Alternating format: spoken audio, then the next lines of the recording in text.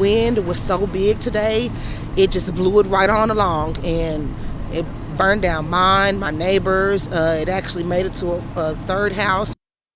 Tonight, multiple families are safe after fire tore through 2 homes and a duplex in South Tulsa.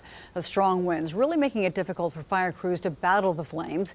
2 News Oklahoma reporter Jeanette Quesada joining us now live from the neighborhood near 81st and South Delaware, where it all happened. Jeanette? That's right, Karen. Well, 2 homes and a duplex all reduced to rubble. We spoke with a homeowner who lost everything tonight. She told me she's grateful that no one was hurt. I've pretty much lost everything tonight. I feel horrible. I feel completely devastated. I feel like I have nothing left. It's been a really rough year for me, 2022, and this was like another major blow for me and my family. LaWanda Robinson is one of multiple families who lost everything in a fire that quickly spread to 3 structures near 81st and Delaware.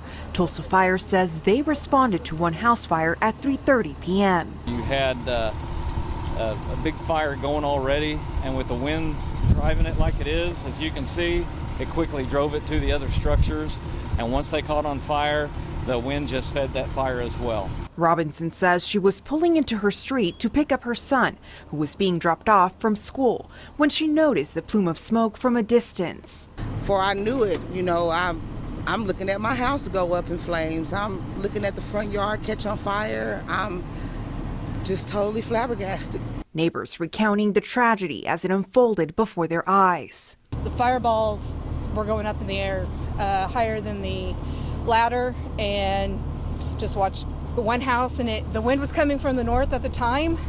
I was kind of worried about it hitting our house, and then the wind switched and it just caught the other house. Probably within the 15 minutes I was sitting there. Robinson was not expecting to lose her home, but she's grateful her family and her neighbors are safe tonight. As long as we've got each other, there's no way we can't go wrong. We can rebuild from there. It's holiday season. Somebody's got to spread some cheer somewhere, you know.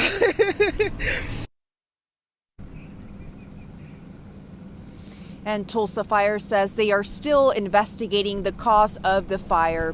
Live in Tulsa, Jeanette Quesada, 2 News Oklahoma.